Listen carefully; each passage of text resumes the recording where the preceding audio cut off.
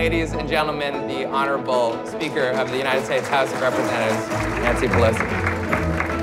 I'm so excited to see this. I loved her so much. I just worshiped her. She was so brilliant. Nobody ever said no to Patsy Mink.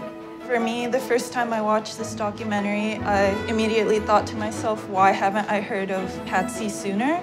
I am honored and humbled to represent Patsy Mink's home state with you here tonight.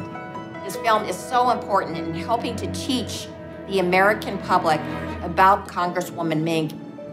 I personally wouldn't know what life would be like without Title IX, and I'm really grateful for her for that. I want to do whatever I can to make the path for the person behind me easier, and I think that's exactly what Patsy did, continuing that, wanting to make the world a better place.